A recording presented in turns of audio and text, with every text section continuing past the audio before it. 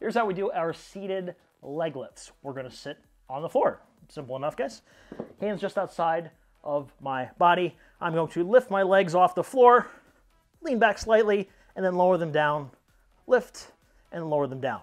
These are my seated leg lifts. Now you're gonna feel a big difference if you lift your legs up and then kind of crash to the floor and rest, and then crash to the floor and rest. So we're gonna try to keep our heels off the floor, getting them as close to the floor as possible without touching, and that's key. So off the floor, raise, not quite touching, raise, not quite touching, raise, not quite touching, up, and then down. You're really gonna feel this, guys. I'm feeling it in my quads already, right? So those are our seated leg lifts.